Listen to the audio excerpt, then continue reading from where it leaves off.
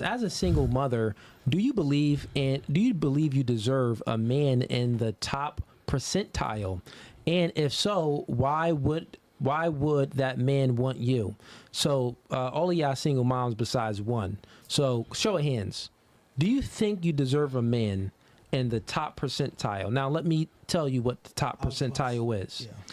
The top percentile is, let's go with height, just 6 foot. If you want a man that's 6 foot or above, that's only about 15% of the population, or it could be even less than that. If you want a man to make 100K minimum, that's about 10%. You looked it up recently? Okay, so yeah, it's 10% of the population. Of the US, yeah. 100K. So with that being said, kids or no kids? Well, that's the thing. No, if the men have kids. Okay, so I didn't understand the question then. Well, if the man has kids or if he doesn't have kids, regardless of that, only 10% of men make, 100K. Okay. Yeah, so that's what it is. So now the question is, now since you know what the percentile is, just based off of height, because that's what's important to, and based off of income, because that's what's really important. So as a single mother, if you want a guy that's in the top percentile, do you think you deserve that man? So show of hands, do you think you deserve a man in the top percentile? Show of hands. We got 1. No. Got 2, 3. Oh, we got 4. Okay, 4. Oh, we got 5. Okay. And you don't. Why do they all look so fucking bitter? Yo, what's up with them? Like, look, she looks miserable as shit. She looks miserable. She looks fucking clueless as shit. But like, look at them. Think you deserve that man? So show it, because he's hearing him. I think he's hearing him, and they're like, "Yeah, do you think?" Damn, 10% of men make 100,000, and I'm sitting here a single mother looking for 100,000 a year. Like, yo, yeah, your chances is almost slim to none, shorty. I'm sorry. Think you deserve? But look at how he asks them this question. Look how fucking down and out they all look, bro. A man in the top percentile. Show of hands. We got 1. Fucking miserable. Got 2. Miserable. Look at her face. Look at her. None of them can even look at this nigga in his eyes and say, I genuinely deserve a man. Everyone's body language is down and out. Me. Yeah, y'all know y'all don't deserve it. And I'm not to say, I mean, listen, to who deserves what? I mean, you got your shit all in the camera. I don't know who deserves what, but I can tell by their energy none of them even feel like they deserve it. But they're just going to say they do because they want to feel good about themselves. 3. Come on, bro. Oh, we got 4. Look, okay, look at the faces. 2, look, 3. She doesn't even want to raise her hand. 4. Look, she can't even confidently raise her hand, bro. Look at this shit.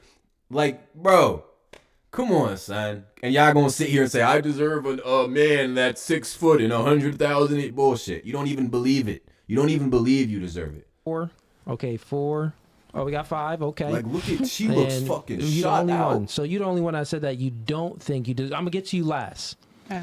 For the ladies that now the question is, for that man, what you deserve a man in the top percentile, and if so, why would that man want you? Okay, and if so, why would that man want you?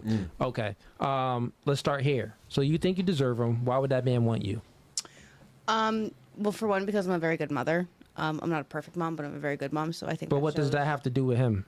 Because I think that shows a lot about my character. And why do I think I deserve it? Because I believe that. Well, wait, time out. That doesn't show that. So if you are a single mother, you being a good mother, that doesn't show that you have good character, because single mothers normally don't have good character, generally speaking, because they chose the wrong man, meaning that they normally broke up the relationship. They initiated the breakup.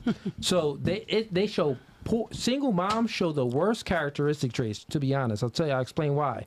Because if they had good characteristic traits, they would be with the baby father. They would have chose a man that's worthy of them to have a good kid with, and they would stay with that man. Furthermore, they would see that, okay, if I leave this man, then my daughter or my son would be without a father. And we know that a child without a father leads to more degeneracy. My 22-year-old self. And this is the thing.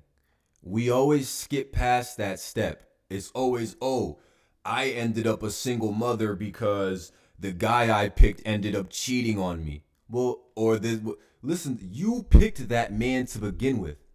That's what all of this starts from. You couldn't judge because you were so fucking in love. Oh, you guys love this saying, right? I was blinded by love, right? And you looked past all the signs of him being a fuck nigga. Now you end up by yourself with a kid, and all of a sudden it's, this, that, and the third, men this, men that. Yo, you picked the man, shorty. This is, if you had good judgment and knew what was up, you would have picked a good dude or waited till you found a good dude to have kids with. Then that relationship would stand. But the fact that you're a single mother with no dude in the picture shows your character, and it shows the character of the man that you picked, bro. You guys can't get around that. I'm sorry. You're single with a kid is because you most likely picked a fucked up nigga, bro. Whether you want to believe that shit or not, bro. I don't care how young you were. I don't care what I was. I'm not hearing none of that, bro. You picked that shit. I would kick myself in the face for ever like picking the man that I chose to have a child with. Okay, so I just wanted to let you know that when we see a single mom, we don't see good character, even if she can claim that she's a good mom. We see terrible mom. Oh, I can't wait to answer this. Yeah, I do agree with that to a point. Nah, I wouldn't say terrible mom, but we see what's wrong with you as a woman that the relationship didn't work. That's what I see. What's wrong with you as a woman that this relationship is not working?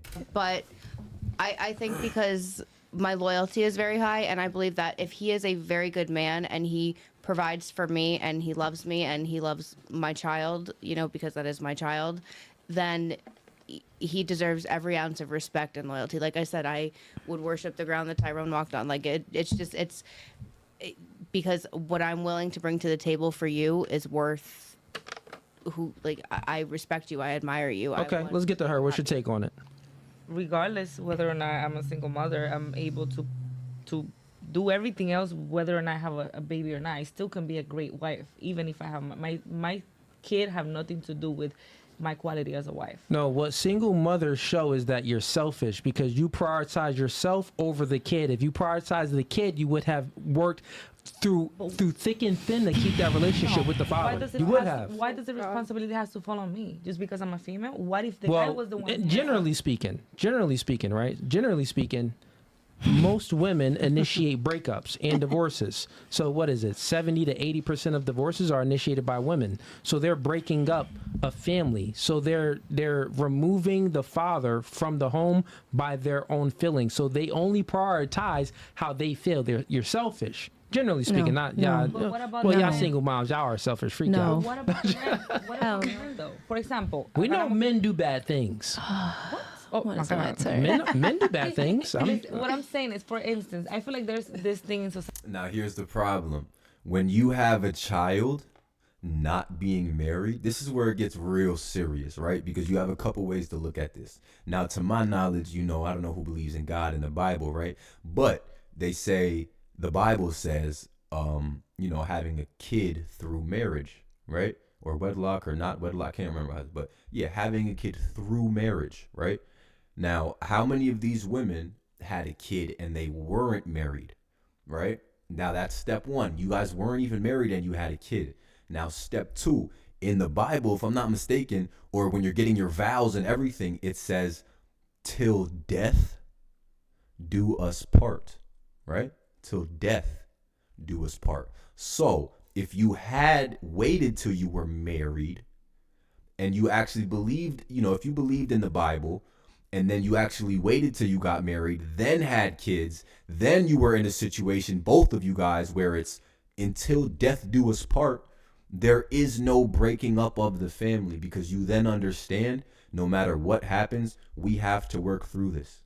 We have to work through this because we made vows and we did this shit to say that until death. So no matter what's going on, we're going to get through it. The family stays there. You may have some rough patches, but the family is still there, and it will be there. It'll be there for the children until the children are old enough. And then if you feel like you may have to split at that point when the kid's 18 or whatever, 15, that's different. But yeah, I'm not hearing that. I'm not hearing that. I'm not hearing that. In society, we're blamed because we're this. Women do initiate majority of breakups and divorces. That is a statistic fact. Bad things. What I'm saying is, for instance, I feel like there's this thing in society that we are blamed because of the men that we choose. Sometimes we are deceived. Yes. Sometimes we meet a person and we think, oh my God, this guy's gonna be such an amazing father. We think. And they turn out to be completely AH. So who has to take blame? The deceiver or the deceived? The deceiver, because he knew that he wasn't should the prepared. deceiver take all the blame? No. Should the deceived other take person some blame? should take some blame, of course. Because for Okay, example, so that's like, accountability. you do something and I have reaction to it, right? Yeah. Right? Then I am part of the problem because I have reaction to it. It's gonna be always gonna be both of our fault. But I feel like the deceiver, the person that made the mistake, should be held more accountable. So why does the blame falls on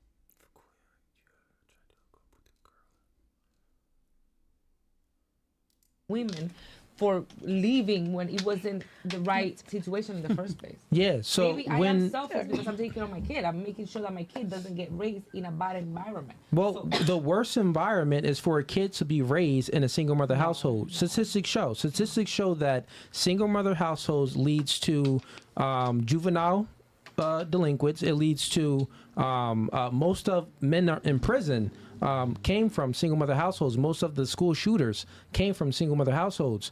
Most of the degeneracy that you see in the gang violence in Chicago and Newark, New Jersey, and all of these areas around the world, Jersey, and things like that. Shout out to fucking Jersey, word. Where niggas know about these niggas from Jersey? What's up? Are areas where there's no father figure in the home because the woman kicked the man out the home. She married the government via welfare. Was like, oh, let me get this government check. Or if not that, she just chose the wrong man. Like, you got power. You choose who you give your sex to. Power, right? You have power. You choose which man you're going to have a kid by. You got power. You get to choose if you can, terminate the baby or not. You got so much power, but you still make poor decisions with your power. So when I see a single mom, right, I see a woman that made all the wrong choices and only prioritized how she feels. She's selfish. Will you ever date a single mom? No. I mean, single moms need love too. They can get a little recreational use only sometimes. Wow. You believe that single moms are damaged? Yes. Are damaged goods? Well, damaged goods. I believe that. I wouldn't say damaged, but you're definitely on the clearance rack. Not damaged goods, but you ever go to Walmart and you go to the back and they got the rack with the extra bread on it, and then sometimes it got some bread, it'll have some muffins, it'll have some cookies on there. Around now, you might catch an apple pie or a pumpkin pie on there. Y'all know what I'm talking about. It got the shit on there. It got the goods. They a little discounted though, because they might expire in the next like 3 days or so for it. Maybe even 2. So they got them on the rack on a little discount. They not really half off, but they a couple dollars off. That's kind of where the single mothers is at. Like, y'all not valueless, but you're not the fresh John. You're not the fresh loaf of bread, but you're not moldy and expired either. You know what I'm saying? I can work with a loaf of bread, a half a loaf of bread, or 6 corn muffins that expire in 2 days. I'm a work with them 6 corn muffins for the next 4 days, even though they expired 2 days ago. I'm still gonna eat them. You get me? That's kind of how I see it. Like, y'all not valueless, but you're not valueful to a single man with no kids. If you're a single man with kids and you're a single mother with kids, then yeah, I think it's fucking even. 100% even. You got a kid, I got a kid, we both single. You can't say shit to me, I can't say shit to you. But yeah, there's that. Shout out to Walmart, you heard?